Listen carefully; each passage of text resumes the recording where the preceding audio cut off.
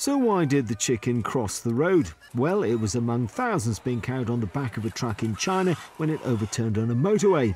Sensing a chance for freedom, it made a break for it, which necessitated crossing the road, which I believe is where we came in.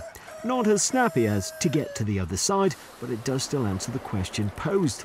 Police being drafted in with cones to keep drivers away from the foul obstruction, doing their best to try and get the more than 3,000 escaped birds to move along now quietly, desperately trying to stop them breaking through the fence and making a proper break for freedom, because that would lead to scenes like this. Chinese policemen being embarrassed by errant poultry, sometimes single officers looking foolish, all the time thinking this isn't what I signed up for. At other times it's 5 policemen to 1 chicken. Unfair odds maybe, but this is the world's most populous nation.